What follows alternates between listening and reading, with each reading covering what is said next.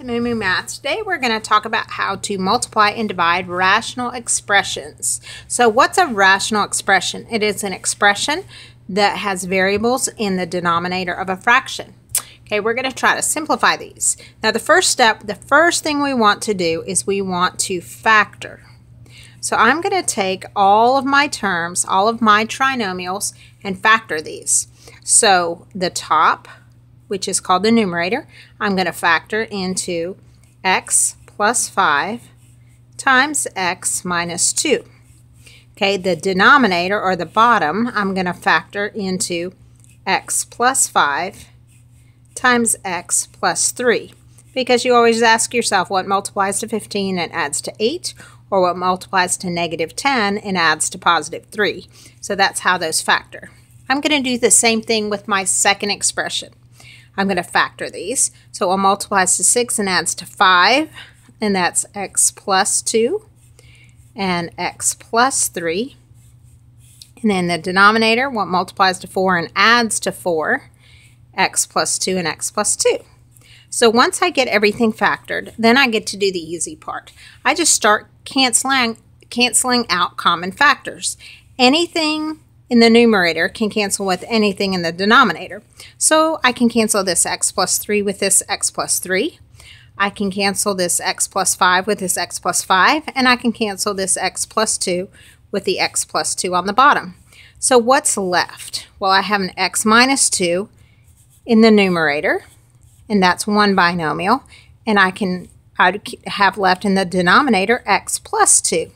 So there's my final answer. Now, these don't cancel out because a binomial can only cancel out with an identical binomial. This one's x minus 2 and this one's x plus 2, and those values are different. And the way you can check it is pick a number. For example, if x is 10, 10 minus 2, that would be 8 on top. 10 plus 2, that would be 12 on the bottom. Those two values are not equal, therefore you cannot cancel them out. Now, the other part of this problem, so we have to state any excluded values. So what we want to do is go back to the original problem and look at our factors. Whatever the denominator is, we've got some holes or some what we call excluded values. Anytime you have a 0 in the denominator, that fraction becomes undefined.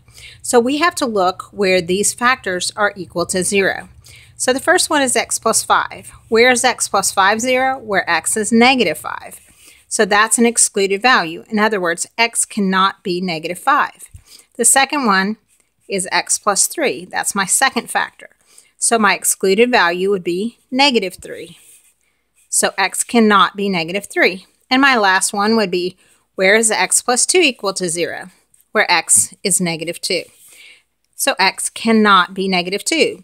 So negative 2, negative 3, and negative 5 are my excluded values, and my final solution is x minus 2 over x plus 2. So let's try one more of these, but this time we're going to look at division. Okay, so we're going to use the same process. We're going to factor and we're going to cancel. But since this is division, what I have to do is I have to keep, change, flip. Take my second fraction and flip it around. So let's factor the numerator first. So I have a 2 times x plus 2. My denominator of the first term is x plus 2, x plus 3. I'm going to change this to multiplication, and I'm going to take the reciprocal of the second problem. Now I'm going to go ahead and factor it into the reciprocal. So this numerator goes to the bottom, and it becomes the 3 times x plus 1. And on top, I'm going to have x plus 3 times x minus 1, because that's what multiplies to negative 3 and adds to positive 2. Okay, now I get to cancel my factors. So at this point, I can cancel out an x plus 3 with an x plus 3, an x plus 2 with an x plus 2, and I'm left with 2x minus 1 in the numerator and 3 times x plus 1 in the denominator. And those are different factors, therefore I can't cancel those. And there's my answer. Now let's go back and look at excluded values.